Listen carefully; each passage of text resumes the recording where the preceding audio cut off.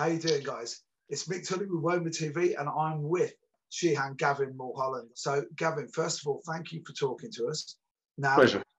Is there any chance that you just quickly, we'll start at the beginning. How did you get into martial arts? Okay, so it's an interesting question, and I don't have the full answer, to be honest, because my dad was in the military, and we're from Belfast. We're a Northern Irish family, 4 brothers, 1 sister, and he was teaching a sort of combination of judo and unarmed combat as a kind of military civilian crossover, because at the time this would be 60s. Late 60s, early 70s in Northern Ireland, and of course everything's kicking off again over there. So this was quite interesting that he was doing this crossover thing, which was a kind of civilian military crossover, and it had Catholics and Protestants all training together. So that was quite a big deal. But so we all went there and watched, and we all trained from then. So I don't actually remember a time when I wasn't training, because I don't think I was ever given that option. So yeah, it all started from there, and then carried on. First of all, when you got into karate and you trained, what is it that got you to Goju Ryu karate out of all of the karate styles?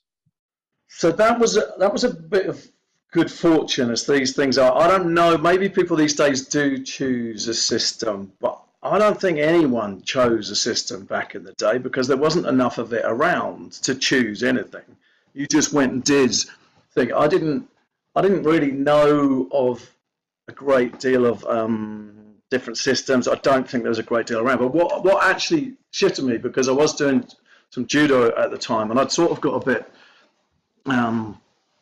bit tired of that, really. I was still doing it, but that was disappointing my dad, because he was a big judo fan. He loved it, and he took us sort of every weekend, of course, which you don't appreciate when you're a kid, but I do now. I'm the one having to charge people around. Yeah. And I saw this demo. Now it was a demo which had Kim Roberts and Dave Arnold in. Now they were some of the original Goju people. I think Dave was in the British team, even with Bob Breen, back when Bob Breen was still doing karate and in the British team. And this demo, it was at a school fete or something, and I just happened to be there. And these guys got up to do karate, and it was loud, and they were shouting a lot. And then they did the bit on self-defense, where I think it was Kim went to hit Dave with a chair, and Dave wasn't looking or something, and Kim just broke the chair over him, and Dave just went mental, and they just had this big scrap in front of these kids. And so by then I guess I must have been about 17 at this stage, and it was brilliant. It was absolutely brilliant. I think it was on the Isle of Wight, but I spoke to Dave recently, and he doesn't think it was. So it was down south, and I thought that was fantastic. Now, I didn't know this at the time, but Dave Arnold was teaching on the Isle of Wight, and Kim was teaching in Southampton, and I was living down on the coast then. We'd moved down there from Scotland. We left Ireland, went to Scotland. We were 5 years in Scotland, then down to England. And so I went up to Kim, who was the more dynamic of the two, and I went to speak to him to ask where he trains, how he joins, everything. I spoke to him, and he just looked at me up and down and turned his back and walked off. Right? He didn't answer me. He just walked, and I was a bit gobsmacked. And then Dave Arnold, who was the other half of their operation, said, "Don't mind him. He's a miserable git," or something, and spoke to me about it. But it was Kim that I was going to have to train with, and so I just followed up on that and went to Kim's club, and it was exactly what I wanted it to be. They were hard, they were frightening, he was distant, and he was brilliant. You've been quoted as saying that you literally only started to have a conversation with him or get on conversational terms when you got to about a brown belt. Yeah, right. And you thought he didn't like you, or he's just trying to get you out. And then the distant thing is quite interesting that you said that, because I don't know if we watch too many movies, men of our generation, but the mentor figure that we wanted, we didn't want the farm. They don't talk to you, do they? No. From there, what made you like create DKK? So DKK came about. So there was 3 of us at the time. So around 87, I think. I was an engineer at the time, and I had my own house and stuff, and I was 26, I think. So I was well on the path that people set themselves on, and I was lucky in that I got it that young, so I was able to realise this isn't it. Whereas most people, I think, are in their 40s before they get, a good job and a house, and then they know, holy fuck, this isn't it. There's more to life than this. I decided I was going to leave the country and go travelling, and I was a bit nervous about telling my mum and dad about this because I had, a good job, good house, and this was really a big moment for me, because when I told my dad and mum, they were just like, brilliant, yeah, great, off you go. Cool. And Dad said to me, he goes, yeah, that's not the last house you'll ever have. That's not the last job you'll ever have. He said, it's nice to look over the edge and see where you're going to land, son. He said, but sometimes you just have to jump and trust you're going to land, and you will.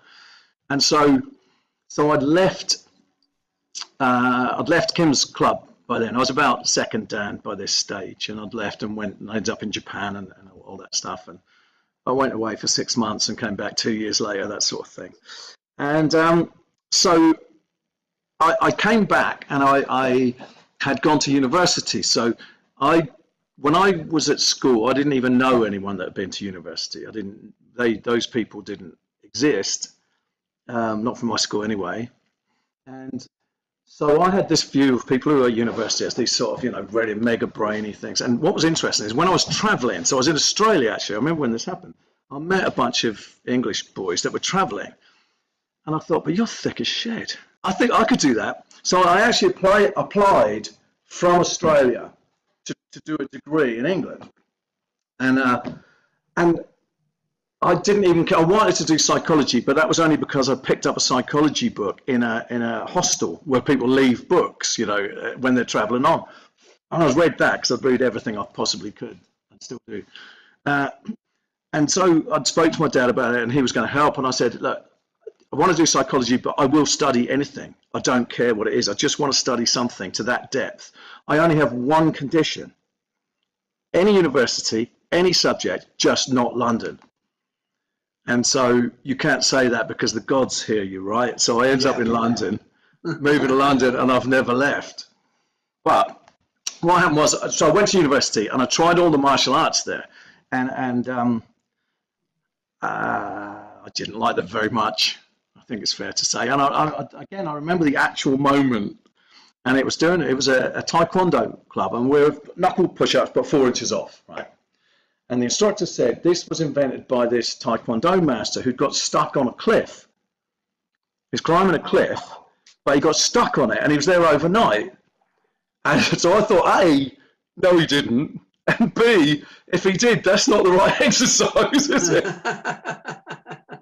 So I went to the students' union and said, look, can I start a karate club? And started with about 6 people showed up. And so that's how it is. So I sort of reluctantly started teaching. I didn't go to want to teach. I was going to train, but I didn't find anything that was going to be challenging enough. I've digressed a little bit. So at that time, Kim was associate, but Kim went abroad. He moved to France. And we did about a year or so with him in France. And then myself and Dan Lewis, who runs DKK with me, and a guy called Stuart, who's no longer involved, I wrote to Kim. I did the right thing. And it made a lot of difference because there's others of our ilk who didn't do the right thing. And I said to Kim, look, we're splitting. I'm setting up DKK. We're not going to license through you next year. I don't know how you're going to react to this. I said, but however you react to this, you're welcome in any dojo I ever run, and you're always welcome in my home. And I got a letter back from him, really very, very supportive, saying he'd always be there when I needed him. He's there, etc. So that's how DKK split.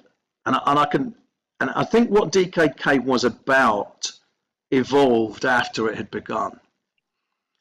And it came about really. It's all right for me to just keep rabbiting on. Is that? Go. Okay, so there was a couple of real key incidents. I might have even told you some of this previously, but there was a couple of real incidents that changed everything for me. One was a novel that I read, and this book changed everything for me. And what's most interesting is I don't know what the name of the book is. I don't know the author, and it's not it was a cheapo novel again that I'd just picked up somewhere. And the story arc of this book was there was an Irish priest in Italy. They're escaping over the Alps. A convict has kidnapped an Irish priest, and they're escaping over the mountains in an old banger car. And the convict tells the priest, and he says, "I don't believe in God." And the priest says, "All right, tell me about this God you don't believe in." He goes, "Well, what do you mean?" He goes, "Well, tell me about him." He goes, "Well, I don't believe in some old man with a big beard sitting on a cloud." And the priest said, "All right, I don't believe in him either." And that changed. That was one of my light bulb moments in my life, because it comes down to everything. Everything comes back to that. If someone says, "I don't believe in karate," right, which bit doesn't work? The headbutt or the knee and the bollocks? What do you mean when you say it doesn't work? What doesn't work? Oh, well, punch. Oh, right, I don't believe in that either. You know, you've got to fight. But so it did for me. You've got to define. If you're going to say something, you have to define it. You know, I don't believe in God. Yeah. Which God? You know, which one? I don't believe in that one either. So that was kind of amazing for me. That was a big moment. The other one was when I was at university, and I had to write this big sort of treatise on Freud, and I put a lot into this, and I was called into the professor, and which is always great, because I you know, one of the things you should do in life is surround yourself with people who are better than you are at everything. Yeah. You know, definitely. if you're the brightest one in the room, I can't remember who said it, you're in the wrong room, right? Yeah, totally. So I was going to see it, and he said, I've read this, Gavin. He said, "Did you read any Freud?" I said, yeah, I did, yeah. He goes, "Oh, right, did you read any Freud?" I said, "Yeah, there's a bibliography at the back. There's about 12 books that I'd read, cover to cover." And he didn't look down, he just went, "Yeah, did you read any Freud?" I'm like, and it dawned on what he meant, or what I'd done, is I'd read 12 books on Freud, and I had not read Freud. I'd read other people's opinions of it. And he said to me, always go to source. That's what DKK became, because the young thing struck me. So my main instructors have been Kim Roberts, Nick Hughes, and Steve Morris, right? And they're all exceptional. They're unbelievably good, violent men. Whoop-ass. In the dictionary, under 3 examples of whoop-ass, it's you've got super size, Nick Hughes. Yeah. Then you've got Kim, and then you've got that's the only guy I know who still rocks, like he can rock a man bun with the long hair. Yeah. Steve Morris. Yeah. And you'd be like, I'm not knocking this guy. Like, legends. Yeah. So carry on. Yeah. Absolutely. So it became clear. So I learned the same katas of all of them, and it's clear to me that they're not the same. They don't do it the same way. So there isn't one. So this professor told me to go to source. How do I do that? Because I've heard all this stuff. I saw what Hagana put out as bunkai, and I still don't believe he believes that stuff. I don't believe he believes it, but that's another story. So do we have, like a lot of Miyagi, Chocho Miyagi was the founder of Goju Ryu. Have we got his source? And we have, in the kata. And so DKK was an attempt to go back to source. So not just doing the kata, nobody was asking why those kata are in that order. Nobody ever asked why that kata is there. Why do we do it then? Why is it called this, right? Because some are called, like, one of the katas is called Sansaru, means 36. Well, you know, another one, you know, it's called Shisoshin, means, people will say it means battling in 4 directions, right? Utter nonsense. What do you mean? No, because you've got to just say, what do you mean 4 directions? Yeah. Well, they all go in 4 directions, and what if he comes from over there? It's just nonsense. And a kata, imagine putting one together back in those days. It's your soul, isn't it? It's your life. Yeah. You're not going to do that. Create this amazing thing that you think gives all the secrets you're trying to convey to future generations and then call it Bob, are you? You're not going to just, you're not going to give it some shitty little name that has no meaning, right? Yeah. So that started that investigation. Why is this called Gigside AH? Why is it the first kata we teach?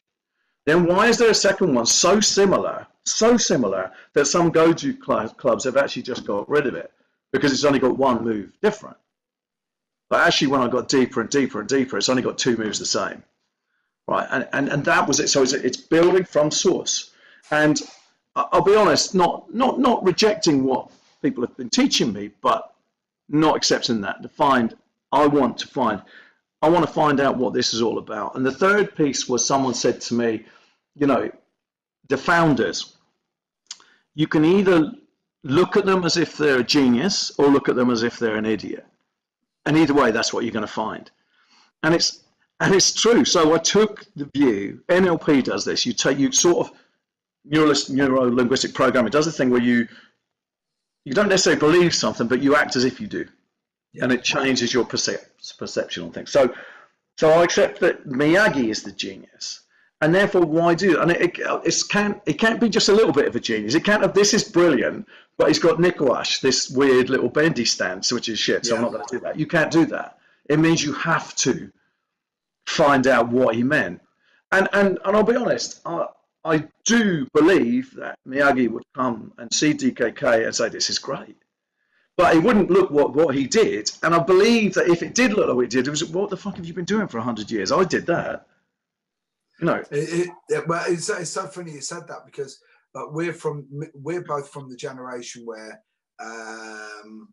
principle-based training, like it was like you were heretic when so you're not going to follow the kata. And I remember I used to say this to my karate instructor, my first karate instructor, and I love him like a father, Andy Margaret, and he'd do bunkai. And I used to say, but you're doing a square peg in a round hole here. And he was like, what? And I said, you're trying to make what we do in fresh air, like, which looks cool, against somebody who doesn't want that to happen. And I went, if we just look at the principle, but you've got to remember, this is back in the late 80s, and like, I'm a first stand. He's like, so who do you think you are, mate? You're like Bruce Lee now? And I said, no, I'm looking at it, and it doesn't look like there's any progression here. And then it was like, what do you mean progression? Original's still good. And I went, original is good, but the Model T is nowhere near as good as that Sierra Sapphire Cosworth I've just bought. You know what I mean? And it like the principles, as you were saying, when me and you first talked about it, you blew my mind, and I'm gonna freak you out over this, because when we talked about when you moved into MMA, which I'm gonna have to assume that anyone who's watching this knows, but I am gonna just quickly give this, like, preface it with this. I truly believe, especially in the UK, you are the only guy I have ever seen take a so-called traditional martial art and put it into, not just, by the way, not just in MMA, because I know you've done it for real as well. You've taken the martial art and put it at the highest level. Like, I'm referring to your MMA and how you did that. And I remember when we talked about it, and I was like, so do you do much groundwork? And you just turned around to me, like, and it was so straight the way you said it. You went, yeah, it's all in Goju. And I was like, wait a minute, that doesn't look like any of the karate I did. And you went, no, it's all there, Mick. It's all there. And I was like, and I went back, and I won't lie to you, you screwed my head up, because I was like that going, have I walked away from karate too early here? Because, like, that's what I want to get you on. So how did you manage to get something that was a square peg round hole scenario, which would be, say, Goju, right? Yeah. And how did you get it to go into, which is now the biggest, fastest growing sport in the world? And bear in mind, I should say, you were the first guy and the only guy that I really believe that we saw that switch from a martial art to now mixed martial artists, because we don't see it anymore. And I know you posted recently, you got bored of watching mixed martial arts. Yeah. So that's the reason why I'm asking this. How did you get Goju Ryu karate? I know that's a big, long-winded thing, but I had to preface it. How did you get Goju Ryu karate into the cage and win? Okay, so I'm going to link those two things for you, because first I want to go back to what a kata is, and the big misunderstanding which pervades to this day. a kata is, it's like a lecture. Again, I'll go back to uni because I learned so much about karate at university while not doing karate. It was the only thing that really took out of it. A kata is like a university, a lecture, right? Doesn't tell you what you need to know. It tells you what you need to be studying. And so does a kata. So if you take Goju Ryu, I only know Goju. I don't speak for karate. I don't know. I'm sure I'd find the same stuff if I looked in them, but I don't know it. Goju starts with Gegazai Daiichi, which means attack and smash number 1. And then it goes Gegazai Daini, same name, number 2. Then Cypher, then Seiunchin. So Cypher means tear and smash, and Seiunchin means trapping battle, and then your black belt. So I will come back to your question, and this does link into it, because it's as if you came to me, Mick, and said, Gavin, listen, with no skills whatsoever, said, Gavin, I've really fucked up. What's the matter, mate? I've got to have a fight in the docks on Wednesday. And I'm like, it's Sunday night, mate. Yeah. So what could I teach you? Okay. What could I teach you in those couple of days? And it's not a wrist lock, is it? It's not even a punch. What I have to teach you is that when the bell goes, you're straight over and you smash, you just fight with what God gave you. Tooth and claw. I've got no time to give you skills. That's Gegazai Daiichi. That is attack and smash number 1. So when students are when they're learning Gegazai Daiichi, they're doing push-ups till they can't do anymore. They're doing punches on back till they can't do anymore. Not skillful ones. They're doing hill sprints. That is Gegazai Daiichi. Then Gegazai Daini, the next kata, that is still attack and smash, but some positional advantage. You know, before you attack and smash him, you move, whereas before it's just straight down the pipe. So boxing is Gegazai Daini. Cypher. Cypher means tearing. So the fight has come closer and someone's now grabbed you and you want to get away from them to put the fight back in the stand-up. Now, if you take the cage as an example, all the stand-up fighters who I still maintain where you had in those early days, first-rate grapplers versus third-rate strikers, okay, on a slippery map, and we'll come back to that. Always. And it was Chuck Liddell that figured it out, because what happened was, say you and I fought, so you've got 5 years grappling, I've got 5 years stand-up, we fight, you win, so I think, shit, I'm going to go and do 6 months grappling. So I come back 6 months later and we fight again. I've got 6 months grappling, you've got 5 years, 6 months grappling, and I lose again. It's not going to win, right? That isn't going to work. And it's Chuck Liddell that figured it out to frustrate grapplers, not to try and grapple, but to frustrate them and then knock them out. That's Cypher, getting out of grabs and holds. Now the kata with the bunkai gives you a few examples. But you're supposed to be studying getting out of grabs and holds for a year, 2 years. That's Cypher. That is that phase of training. And then your last kata before black belt's called Seiunchin, trapping battle. What else can it be? It's grappling. Trapping battle, what else can it be? And it's grappling. And then you spend your brown belts learning to grapple. So by the time you get to black belt, you've got a basic understanding, no more than that, in all the areas of fight. There isn't any other range. There's nowhere else to fight. Anyway, so to your question, Neil Grove, a showdown of mine, black belt, a big guy, he wanted to test it. He wanted to go in the cage. And we'd been talking to Cage Rage at the time. There was a thing called Cage Rage Contenders. And that was where you get a sort of, you know, we had a couple of fights in the cage, just see how it went, and Neil was knocking people out. But then he was doing that that's how I met him, actually. I got a call from this nightclub where he was working saying, can you come and have a look at our door crew? We've got people knocking too many people out, and he just knocked out his supervisor. And I went down there, and it was Neil. And then he ends up training. But yeah, so we've been thinking it. Then I get a call from Neil on a Thursday night saying, I've just had a call from Dave O'Donnell and he wants me to fight at Wembley on Saturday against James Thompson. Remember the Pride Fire? Yeah, Colossus, yeah. No, well. Yeah, Colossus. So, so Neil's had a couple of fights, but we haven't even got on contenders yet. So I said, no, we're not going to do that. And he paused, he goes, I want to do it. I said, look, Colossus has been training for this fight. He was supposed to fight Chemo, I think. Yeah, Chemo Leopoldo. Yeah, I remember. Yeah. And obviously it's too late. They've sold the tickets. They don't want to just have no fight. So they've got this big guy. Neil was just meet so that they don't cancel the fight, right? So I said, no, you shouldn't do it. And Neil says, I really want to do it. And I said, all right, we'll do it. So actually, I was away. I wasn't even going to be there. We were in a rehearsal. You'd mentioned music. I'm in a band with my brothers, Irish band. I was down in Southampton rehearsing for a gig next time. And Gary just said, just take my car and go. So I jumped into Gary's car, bombed up the M3 and got to Wembley at about 6:30. And Neil was all getting ready and bowled in. And I said, right, what are we doing? And Neil said, right, what I'm going to do is I'm going to tire him out and take him in the second round. I said, no, you're not. I said, absolutely you're not. He's been training for 3 months. What's wrong with you? This is gig side die itch. This is my words. You're going over that cage like he stole your baby.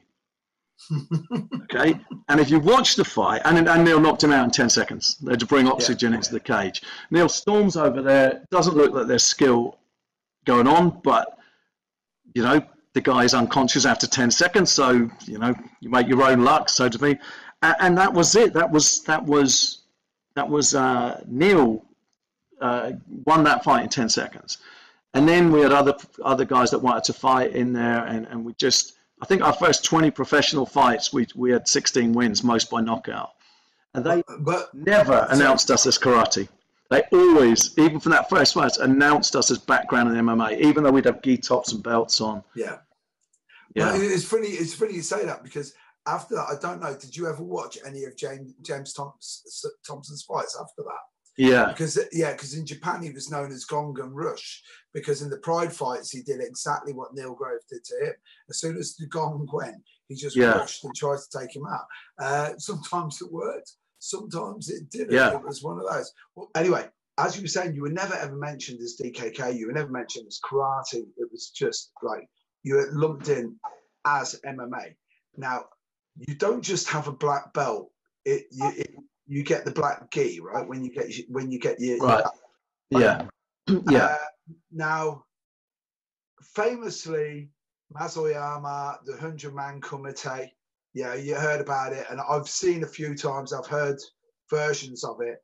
Yeah. But I have to admit, the person who told me about your 30-man kumite was the late great, often lamented Tony Pillage, who was quite well known to, hyperbole, and he would exaggerate sometimes. Yeah, I saw it and I said, what was it like? And he goes, Mick, it was a fucking massacre. And I went, what? And he goes, he said, trust me. He goes, it's 30 people. And he goes, and it's a fresh person every minute. So, and most of these guys that are doing it, they're grading 2. So if they don't put it on, whoever's doing the 30-man commentate. And I'm like, what? And he was telling me, and I'm like, you know, for my first stand, I fought everyone in the room. So I had pretty much the same thing, but it wasn't a lineup. You know, it was completely different. So how did you come up with that concept or that idea to do a 30-man commentate? So it wasn't actually mine. So it goes back to the investigation of, you know, the system and wanting to understand everything in the system. And one of the other things that is a big problem in karate and why people aren't doing it anymore, quite rightly, is you're told that a shodan is a beginner's grade, right? Yeah. Which is, you know, otherwise it'd be called ichidan, you know, ich ni-san, right? Sho means beginner. It's called beginner's grade. That's its name. Yeah. Right? And so the big problem is shodans leaving their associations, starting their own clubs without knowing. Because you said, did you leave too early? You might not have done, but they did, and they became teachers. Yeah.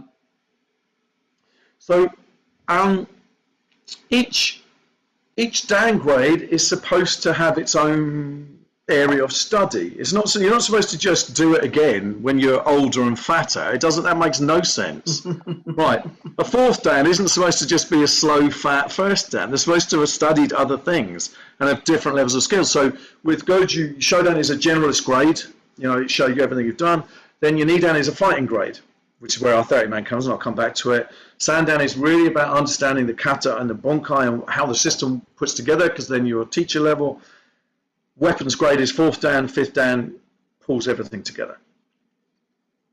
So Nidan always was a fighting grade, and it came out of, it always was a fighting grade. We did a fighting grade, but it wasn't formalized as such. And it's really about it's okay, you know, the press always loves it when a black belt gets beaten up in a car park, don't they? Because they just perpetuate the myth that a black belt's a master, right? So that's a beginner just got beaten up. But your high grade should be tough. You know, I don't care what you do, but your karate black belt should be able to fight and fight well. Yeah. So you can get to Shodan as a sort of technician, but you can't be beyond. With the 30-man, it means that to get beyond, to do the nice soft stuff that people want, the Ju of Goju, yeah, great. Yeah, do your 30-man. It's all there waiting for you. All that lovely stuff, all your chi, all your pressure point stuff, it's all waiting for you. But you have to be able to fight first. And this is to come back to Pillage, and I said this to him because he found himself a nice little niche on pressure points and stuff. And I said to him, because he did know them, says, the problem you got, Tony, is you've got no delivery mechanism. You can't get anywhere near me. You couldn't get anywhere near me to deliver any of that, which he knew, because he hadn't done the hard stuff first, the go before the Ju, you know, because you need that delivery mechanism, which he understood, because he talked about the poison on the spear. He just did, you know, you got to have a spear before, you know, you've got to have a spear, right? And you've got to be able to use it. So Nidan is there to ensure that our high grades are tough. So it was always a fighting grade, but it was actually Nick Hughes that had in his system a 30-man kumite. And so that's really where the idea of formalizing it, you know, because we just fought, you kept fighting over and over and over and over. But then when I did mine and all that stuff, we didn't know what the syllabus was at all. We didn't even know we were grading, which allows some level of fear, but very momentary. The way we do this is you're told exactly what to do. So, you know, red belt, first thing you're going to do is 10, no, second thing you're going to do is 10 push-ups. First thing you do is pay. And I make this very clear. So if you can't do your 10 push-ups, you're out. Yellow belt is 20 push-ups, orange belt 30, 40. So your first thing you do with your black belt is 100 push-ups. So because you do get quite close to your students, or at least you like some of them. Not a lot, but you like them. So I don't want to be failing them arbitrarily. I want to say, well, you couldn't do your push-up, so how dare you turn up here unprepared? I've told you exactly what you had to do. You're taking a piss. Why are you even here? Whereas we didn't know that. We had an excuse. We didn't know we were going to have to do that. So I think it's much tougher to know what you have to do. With the 30-man, they spend basically a year training for it. And people have done interesting things to get ready. A lot when they go to Kyokushin, we've had some help from the Kyokushin who come in and help, and some go to Thai boxing. There was one guy who did stand-up comedy. I think I've mentioned this to you before. Yeah, you did, yeah. And I'm like, what? The thing he was scared of, yeah. Yeah, that was his greatest fear. And when he did it, went and did it, and he's not a funny guy, which is funny in itself. You know, he worked out what his most frightening thing was, and we had a couple of guys do door work who are not particularly suitable, but they do a year of door work, all mental preparation for this test. So when you walk onto the field of truth, which is our field, and you see 30 people lined up, 30 people looks a lot more than the number. It's a big line. And then when 15 of those are in black gis as well, meaning they've done it, it's a terrifying thing. And he's right, it's not unusual to have people who are, I say audience, people sitting around that are watching it in proper tears, just weeping. And then I looked at your grading syllabus, and it was like, oh yeah, to get your black belt, you got to do 6 months on the door. And I went, what? And like, can you expand on that? 6 months on the door for a black belt? Yeah, we don't actually do that anymore. We don't actually do that anymore. That was in the early days of DKK. That's what we did, and again, it's about being tough. And the reason we dropped it as a requirement is that I had some very tough people that just didn't need or want to do that, and it was important to me that people put themselves on the line. But I don't know how. You know, as we got bigger, it just got unmanageable. You know, we got too big to have that many people out there doing it. But it set us off on the right foot, and in principle, I still really think it's an important thing. And because the important thing about doorway, it's like troops in Northern Ireland. You know, you don't have to actually see combat for it to harden you. The fear of it goes a long way. And I say this to my own guys, that there should be fear in a dojo. And one of the things that's tripped over from BJJ, apart from calling, you know, stuff that we used to have different names for, the mount and the guard, is this little hand-shaped fist pump there. I just won't have it, because it's a way of bringing it down. It's a way of saying, okay, we're just messing, we're just rolling. Okay, when this isn't a fight. That's so different from someone going and squaring off to you, because that's what the bow is, a bookend, right? What I'm saying, when we bow before we fight, I'm saying that whatever happens between this bow and the next one stays between those two bows. We might be friends now, and we might be friends on the other side, but not now. Between these two bows, we're fighting. And it doesn't move beyond this space. That's what it's to. So don't go fist bumping. It's like when they're sparring, they're encouraging the guy who's sparring them. Stop that immediately, just shut up. Like the 30-man. The last thing I want is someone fighting them and saying, yeah, come on. You're supposed to be scaring the living shit. You're supposed to be terrifying them. Everyone in the dojo, and I've said this before, you should have times when you just can't come, because you just can't face it, because your courage fails you, and you think, I just can't go in there. I've got to go. I could be home. Yeah. Not all the time. That would be too much. But that fear has to be present. Otherwise, you can't meld people. You can't. The dojo's not hot enough. The metal won't melt, right? Famously, you don't advertise. You don't teach children, right? So, so literally, if we talk about expanding an organisation, you do literally everything that these martial arts mastery, life coaches, guys with the headsets, they've got their teeth done in Turkey, tell you we're going to change your life, right? And you do completely the opposite, and you've got a huge organisation. Is it just down to the fact that people want quality, or authenticity, or what is it? A couple of things, really. You did mention traditional. You said traditional a little bit back there, and I was going to pick it up then. But the traditional is the tradition of being effective. That's what's traditional, isn't it? Nothing was traditional apart from being effective. So as I said, was a reluctant teacher in the first place. I have no desire for an empire in this whatsoever. I still am old school, and I think that I shouldn't be out there asking for students. I think they should find me. And on our form, it says, one of the lines there is, why should I accept you as a student? And it always flummoxes people entirely. Why should, because they're expecting to do all the rest. Why should I accept you as a student? And the answers are always sort of a bit of nonsense, really, but it's just to get them to think, to put them in the right space to start with, as to why you think I should teach you. And I don't really, and I say, you touched on this a little bit yourself earlier, when a new student does come in, I am much more friendly than Kim ever was, but I do say, okay, I'm not going to spend any time with you, line up at the back, do what everyone else does, and if you're still here in 3 months, we'll talk. And I say to them, you've got nothing to prove to me yet. You will have, but not now. You'll wait until you do, and that's it. Off you go. And it's funny. I get quite a lot of karate and other instructors, not just karate, telling me that it used to be so much harder, and you can't do it that way anymore. And I'm like, why not? And they said, well, you just can't get the students. I said, well, I've got like 10 times more students than you, and I'm doing it hard. It's hard because it's what people want, right? Who ever wanted it to be? I mean, people call it elitist now, but elitist it's like socialism in America. How did that become a bad word? How did that become a negative term? Yeah, it's not. Exactly.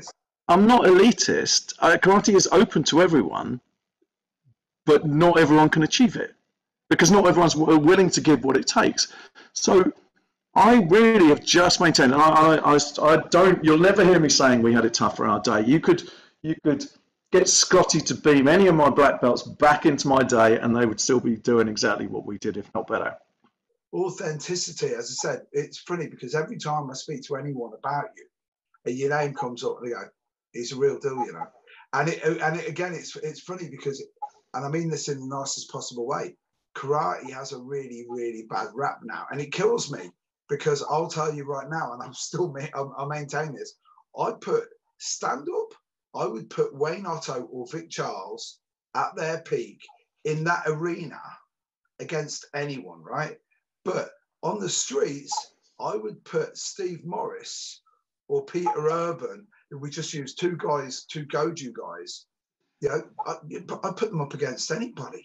So you know, pardon my French, but what the fuck happened? Was it just everything got diluted? And because it's an interesting point, and I used to sort of struggle with it, with, you know, some of the sort of McDojo stuff. It used to annoy me, and it doesn't ignore me, and it doesn't anymore at all, because you know the bell curve, the bell distribution curve. Yeah, you're familiar with that? So that basically says that, you know, there's this curve. You're going to have a few people that are really good, few people that are really shit, and everyone else is average. That's true of everything, right? That's true of everything. So it's always been this way. You know, it's always been mostly rubbish. Almost all of everything is bit rubbish. And this is why you'll never hear me or see me posting up videos of someone or some group that's rubbish. You know, doesn't mean I don't think they're rubbish, but, you know, like I said, you know, Liverpool don't spend their time trawling the internet to find, you know, little clips of Sunday league footballers, putting it up on their site saying, look at these guys, that's not even football. It's irrelevant. It's irrelevant to me what they're doing. But the reason it got rubbish was Shodan's teaching. If I had set up as a Shodan, I probably would have dropped Nick Wash. I don't know if you know the stance, but there's some stances. Yeah, the cat stance, yeah. Yeah, I probably would have dropped it because I didn't understand what it was for. You know, I couldn't see that's for now. I totally understand what it's for. It's utterly essential. But there's loads of stuff I didn't understand. And so what you've got is those Shodan who broke away getting up through the grades, but they've still got Shodan level. And it comes back to what I said, you know, you're supposed to have a different understanding of things at Nidan, not just be doing the same stuff, because you can't do it as well. You know, if you think about sort of your route to black belt and trying to go power, I want to be able to knock you out, right? Because if I can knock you out, I don't even have to be the best fighter. I just need to get to you. If I can take a bit of a hit, this is Goju Heartlands, right? If I can take a bit of a hit, I just need to get to you. I don't even have to be a better fighter than you. I know I can knock you out, right? That's where confidence comes from, not teaching confidence. Yeah. Give people power. Then post black belt, what I want to see then is how little can I do to knock you out? I'm not just trying to get power exponentially. I've got it. How little now? What little amount can I do to knock you out? So again, so you're not doing the same thing. You're not just trying to get more powerful at 60 than you were at 20. It just makes no sense. And so karate has got a very bad rep for good reason. But the real answer to your question in my book is karate doesn't exist. Okay, there is no such thing. There is nothing that you can tell me that is definitely karate. That doesn't exist in other styles. There is nothing. What does exist is Goju exists, Shotokan exists. Okay, but karate doesn't exist. You said earlier about you used to do karate and you still sort of do. In my book, you absolutely do. You are doing empty hand. Karate, empty hand is an umbrella term which incorporates jiu-jitsu, MMA, judo, all of that stuff is, to my book, is karate. It's empty-handed training. That's what it is. And then beneath that, you've got the delineation of what it is. A style, right? Goju is the only thing a style is a difference of opinion on how to do the same thing. So when we went into the cage, people were saying that doesn't look like karate. They said, well, what do you mean? What were you expecting to see? You expect to see our training mechanisms, like kata. That's a training mechanism. Yakuski, there's karate punch, this bomb. That's not a punch. You know, the conversation about, because don't forget the Japanese had boxing back in the day, and they had fights. They know what fights were. So somebody said, right, what we're going to do is we're going to take out all these these punches that we know work and put this one in and argue for 100 years about whether it works or not. That conversation never happens, right? So this here, this concept of pulling back here, this thing, and if I just push it, if I'm going, that's a push, okay? I have to get that mitetic reflex, the stretch reflex, boom, that is what we're trying, that's what this is training. The end bit of fist is not, it's that, boom, that's what we're training. And by that, you're training your trigger. So a punch has got 3 phases, right? Trigger, free flight, and impact. Free flight, you need to hit something. Your body won't allow you to punch in the air and not do it. It won't allow you to damage. So it trains the trigger, and then the impact's done on Makawara pads and people. But what you're really trying is this boom, this trigger, and then that is all of your punches. The trigger for all of your punches, not just this one. It's a shortcut, right? So there's one example where you've got people going on thinking that's a punch. So karate doesn't exist. There's no such thing. And when people said that doesn't look like karate, what they wanted to see was our training mechanism. But what they actually saw was the result of our training mechanism. The fight will always look the same. In order of word association, if I was going to mention you, right? First of all, the first thing I would say, just the diamonds, because you've always been great whenever we've met up, right? But these are the things that I immediately think of you. First of all, karate. Secondly, whiskey. Then shillelaghs. Then music, right? Like I'm going to let the guys into a little bit of a secret. The last time I actually rang you was just before lockdown. Do you remember? I had a free ticket. Yeah, I do. Yeah. Murphy's. But it was like in typical Mick Tully style. Eddie Quinn had rang me and he goes, "Mate, I can't go to see the Dropkick Murphys. It's down at Ali Pally. Do you know anyone who's going to be up for it?" I went, "The only person I know down that neck of it is Gavin Mulholland. He'll be up for it." I rang you and you couldn't make it. But it was bizarre because I wouldn't have known anything about, especially your musical skills, again, through Pillage. Because first of all, finding out that you were in a band. And then secondly, when you sang the part in Glass, and you remember, and you turned around to me, like you walked away. And do you remember, because you were quite emotional, it was at his funeral. Yeah. And you went, "I don't even know why I did that." And it was really good because it was a proper moment. It just seemed like the right thing to do. So tell me. Yeah, I don't remember that conversation. No, I do remember doing the song though. Yeah. Yeah, but when we came out of it, you were like that guy. I don't know why I did that, but you were like, it was one of those moments. How did you? So music, is it the Irish thing or what? Yeah, absolutely. So like I said, we left Ireland and went to Scotland for 5 years in Scotland and moved down to England. So I don't know what I was, 10, 11, something like that. But we didn't have a TV until we got to England. But there was instruments everywhere, just laying around. So we all kind of played everything. So I say it's a band, but it's my brothers. We just play it. And we didn't even have a proper name for a long time. We used to play under a different name every time we played. And we're called the Watch Snatchers. Yeah. And that came about. I mean, we had some of the one name we played under was something like Flattery Slattery and his 12-piece orchestra that John had just come up with. And then there's 4 of us, and they were quite upset by it. But we were playing this one gig up in Derbyshire, I think it was. And just before we started, Mike snapped a string on his mandolin. So he goes, "Right, tell a joke." So I said, "What's the difference between a pickpocket and a peeping Tom?" One of them snatches watches.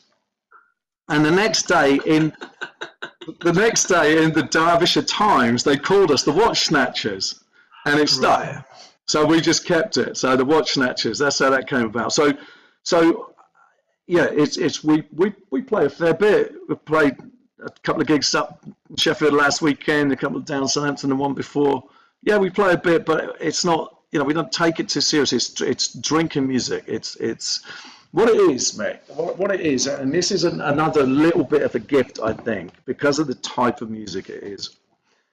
It's for people who have had a bit of a hard time, or they've had a shitty week, and all their troubles, it's a bit like training. All your troubles are still going to be there when we finish, but for 2 hours we can lift that.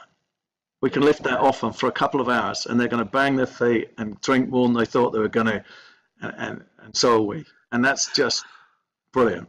Well, you see, this is the thing that I don't know about yourself, but as I've got older, my appreciation of, and I'm not working for the Irish Tourist Board here, but there's certain things like, again, I have to quote you on this. I mentioned to you that I'd started drinking whiskey, and you were like, "How old are you?" And I don't know if you remember this. How old are you? And I said, 51. He goes, "Yeah, about right. He goes, "Got to remember, it's a man's drink." And it was so funny the way you said it, because you're like, "No, you wouldn't appreciate it. You won't appreciate it as a young man." And then it was that whole thing where it's like, "Yeah, it's a sipper." And it was like, "What?" And you're like, "Got to appreciate it." If you go through the Facebook, because we were chatting on Facebook, and I said it, and you went, "No." He goes, "Because you can't gulp that down." He goes, "You put Coke in it? You know, what are you, a Philistine?" And it was really good. It was like, "No, you sit there, you've got to gather your thoughts." And it's a drink that makes you think. And it makes you think some mad things as well if you're Irish or Catholic. But what with the KD music, especially what I found as I've got older, KD music and country music, again, it's that, make me sound like an old fart here now, but it's like, when you start reading Hemingway and you go, "Yeah, I get you now, Ernie. I get where you're coming from." Like you listen to Johnny Cash and you're like, yeah, but it's a good thing. Life it's just brilliantly designed, right? So when you're 20, you want to go to clubs and stuff. And then when you're our age, you can't think of anything worse. It's not that you still want to go and don't, right? It's you want to do something else. And what they always forget is that you've already done it, right? And so if pop music really is teenage music, the only love they talk about is male, female, teenage love, and rightfully so. But country music and Irish music, they talk about life. They talk about you losing the farm. They talk about you losing your job. They talk about your struggles in life. They talk about your love for your children or your love for your parents, not just male, female love. That's why it's you need to be older to appreciate it, because you need to have done those things. And it can only be written and sung by people that have done it, which is why Johnny Cash and the like are just kind of, you can feel it. You couldn't get a teenager singing that stuff, right? And that's the beauty of an Irish band like ours, is the older and more craggy you are, the better, right? Yeah. So, well, it's the truth. Again, it's like, just as you're saying it, I'm like, I remember seeing Van Morrison back in the 90s, and he was curmudgeonly then, and he pissed me off. But now I'm like that, going, I get this. He'll turn up and go, "I'm getting 950,000 to be here tonight, but I'd rather be at home watching Only Fools and Horses." You know what I mean? And it's like Christy Moore's another great example. Yeah. Again, when you listen to these guys, you go, and again, just as you're saying it, and you were saying about the music and I think that's in like literally every culture. It's where we used to venerate the elders, now we don't. It's like, you're sitting around and you're just listening to guys telling you stories. Yeah. And then you go, "Why is he saying that?" You go, "Well, so that you don't have to live that life." Right, right. I mean? That's what folk. Essentially, that's what folk music. Again, folk music got a bad name because of English folk, which is just dire. But Irish folk's great. But that's what it is, And so this is all kind of. That's all basically whiskies there. All different sorts that people have got, and just. It's an appreciation of something. It takes time to become like that. Yeah. I was up in Scotland a couple of years ago, and we went to the Glenfiddich place, and what I didn't realise was, ages 10 years, 20, 30, 40. The reason it only gets to a certain age, like 30 or something, is because there's none left. It's because it evaporates, and not because they drink it, but it evaporates from the barrel. So. Yeah. There's only so much you can get out of a barrel at 30 years. 60 years, there isn't going to be any left. So there isn't a 60-year-old whiskey. And just that, I remember once sitting by the pyramids in Egypt, looking at them, just thinking, everything I've ever done, everything my dad did, everything his dad did, everything I've ever read about, everything that's in the Bible, everything that's ever been written, these things were sitting there. And that was brilliant. And I think a little bit of that with the whiskey. You pick that up, and this was put in the barrel before I was born, or when I was here, when I was there. And that goes into the drop you pour on the ground, because you put one on for your ancestors. Yeah, well, you see, that again, it's that thing that got me, because I was looking at it going, just the level of patience, which again, it ties in really nicely to martial arts, which is, you know, just seeing that, you've got this great collection of whiskies behind you, right? And in your 20s, all you needed was a bad week and go in there, demolish one or two of them, like, you know, ruin your whole week. And now you're looking at it and you've got the respect for it there. And you've got the patience because you know you've got it. And it goes back to that sentence what I was saying about surround yourself with people that know better than you do, because nobody in the history of the world has picked up a whiskey and thought, this is lovely. First time, or a beer for that matter, you know. But there's people better than me that say this is great stuff. So I'm going to persist with it until eventually think this is great. You know, and I'll do that with anything. I'll do that with anything that enough people think this is great. I want some of that. If someone says this is brilliant, whatever it is, me saying no, it isn't doesn't enhance me in any way. What I need to do is get to where they are and think, do you know what, that is brilliant? Or eventually say, no, it's not. But it's never a wasted journey, right? Well, it's exactly right. Because you're thinking, and I'm sure it's another great Karateka whiskey aficionado, Steve Lowe, right? And you know, Steve's like a great bloke, and he's works on a building site, carpenter. Yeah, like he teaches karate, and he's like, oh, why don't you do it for a living? And he's like you, if I did it for a living, I might fall out of love with it. I don't ever want to find that out. And we were talking about whiskey, and I said to him, I went, man, I went over to, when I was over in Osaka, I had a couple of Centauris over there. And I won't lie to you, what I did initially was I just went pure Japanese businessman, fired a load of beer down my neck, went to a karaoke bar, and then I saw an advert for a highball, and I went, while I'm here, I've got to try one. Had one, and it was really nice because it was a highball. And then I went into an Irish bar, and the guy who owned it was one of the typical Japanese Irish bar, by the way, on the 7th floor of a skyscraper. When you walked in, walked in there, and it was like walking in off O'Connell Street, you know what I mean? And walked in, and of course all the Americans were like, don't worry, we've got our own Irish guy there. But the thing was, I'd only buried my dad 2 days previously, right? And I went in and they were like, what are you here for? And I said, oh, martial arts thing, where you from, County Cavan, and asked about my parents. And I said, well, actually, we just like had my dad's funeral 2 days ago.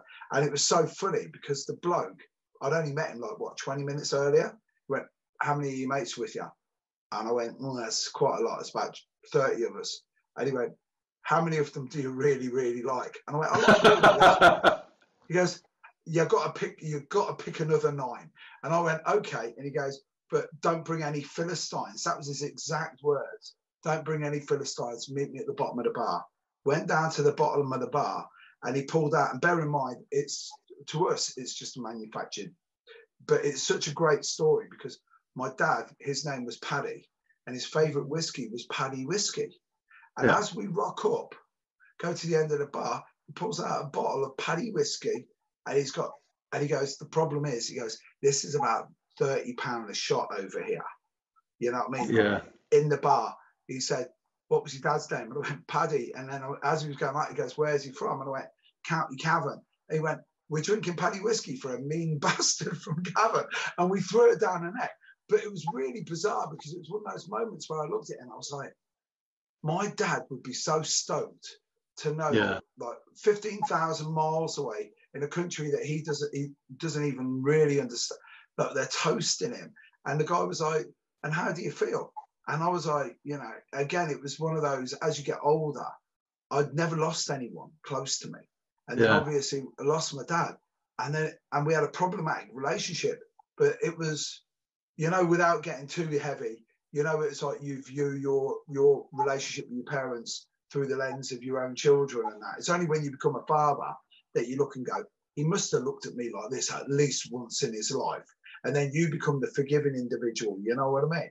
But it was but it was great because the reason I said that whole story was how shit would that story have been if I said, I went there and he got 10 bottles of Budweiser out for us. You know? Yeah, right. I mean? Yeah. It'd be like the worst story ever.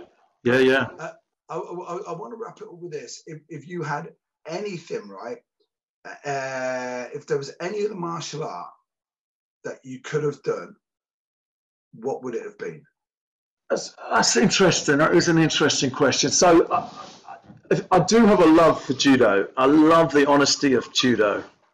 I love the fact they don't They never got into the self-defense bullshit. They talk about themselves as judo players, and they're tougher than the rest of us, generally speaking. It's just, or it was. BJJ, you know, people say basically just judo. Judo got taken out by the Olympics, right? And it created this vacuum, and BJJ rushed in to fill it, quite rightly. And I guess if I was starting now, I might be doing that. I think, I don't know of anything as complete as Goju. And I think I might be doing two things, but I heartily disagree with.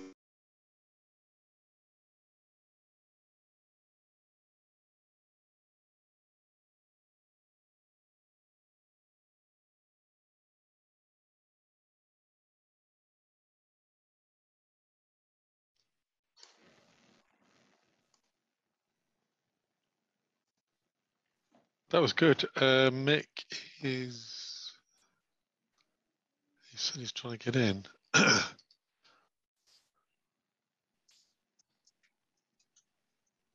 that all right, Will? Excellent. Just trying to get Mick. There he is. Cool. Okay. Superb. I wish we could keep on going or come back and do some more. Because this is for me what I like about martial arts. Proper martial arts. Nice. We're back in. Well, we are back in. Yes. So we just go from Goju. If you just say Goju, and then we'll be able to go from there, all right? Okay. Yeah. So Goju. So it's sort of changed for me over the year. There was an article I had published, I think, in Combat magazine, if you remember Combat. It was the first one I wrote, maybe 30 years ago, and it was basically saying karate is all about fighting. It's not about anything else. And I don't agree with that anymore. But I'm not ashamed of the article, because that's what it meant to me then. It was my truth at the time. As a second Dan, that was my truth. So now I think I know it's about a lot more than that. So if I was to do something else, if it's about fighting, it needs to be stand up. You know, it needs to be stand up. I think I probably would do BJJ now later on. I like the concept of tapping out. You know, you can't tap out of a thigh kick. It's too late. You know, you can't tap out from a punch in the head. And so the pace of that is kind of good. Some of the kung fu's are interesting, but they've gone too flowery. You know, some of the Okinawa stuff is interesting, but it's too clunky. It's a hard one, you know, and I don't really think I speak from a position of great knowledge as to what I'd be doing, because I don't know. You know, I can only speak as a Goju guy. And interestingly, I don't even consider myself a Goju guy. I do say to my students, if I saw something better, I would be in here tomorrow saying, I'm doing this. You can come with me or not. I would drop it in a heartbeat if I saw something better. Absolutely, 100%. But you see, it's funny you say that, because that's why I follow Dan Inosanto, for the simple reason he's so open-minded, and it was like the classic. Like you go. Believe it or not, if you go on the internet now, you'll find guys arguing about Jeet Kune Do and say, what did Bruce really think? And you're like, he was a 32-year-old man. Like, this is coming from a 53-year-old man. Most 32-year-old men that I know, I don't want to spend more than 10 minutes with them anyway. You know what I mean? Because they just haven't woke up yet. You know what I mean? But it's, again, that with Guru Dan, it's like, do it.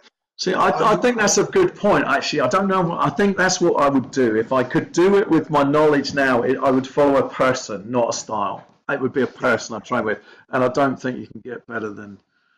Yeah, but unfortunately, Gavin, one that we're going to have to expand on, for the simple reason that, Bob Breen, Rick Young, Terry Barnett, Rick Faye, guys like that, it's all down from that trickle down from Dan Inosanto, because, you know, if you're going to follow a man, follow a great man. You know? Yeah, right. But there's not many of them. We're gonna wrap up on this, because I want to get you again. I want to get you, if possible, because I'd like to just do musings where me and you just talk about life, the universe, anything, right? But I'm going to go out on the Gavin Mulholland quote, where we interacted this week on Facebook, and I said, "Where's the honour and integrity in martial arts?" And the legend that Gavin is, he went, "It don't exist in martial arts, mate." He goes, "It don't exist." But it's like the thing is, I still believe in all of that. And maybe, maybe I'm deluding myself. But well, no, you can put it in, Mick, but it has to start with you, because it's not external. It's not there as a thing. You could put it in. Yeah, but it's down to us to put it in if there's anything there. But it's not based on the name. Karate is a you know, the foundation of karate is basically racist and definitely xenophobic. You know, it used to be called, it was called Todai, right? It was called China Hand. It was in the run up to Japan invading China. They didn't want any positive association with China, so they changed it to empty because it looked and sounded the same. You know, there's no bold, great of ethical underpinning to the name. They just were about to attack China. And dear viewers, the reason why I actually do love Gavin Mulholland is he's a more erudite and eloquent version of me. He just turned around and said karate is xenophobic and racist and has got away with it. People would go, I totally agree with you, Gavin. Where it was, they were like, that Mick Tully, what is he on about now? But Gavin, it's been wonderful talking to you. It's just it's so nice to speak to a like-minded individual. It's like, as Will always says, all we want to do is, we're in this to, you know, when you're speaking to someone and you come out of it and you go, I actually learned something there. You know, it's like stuff that really affects you, especially as you get older. You know, we need to start exploring the real good topics. You know what I'm saying? Anytime, Mick.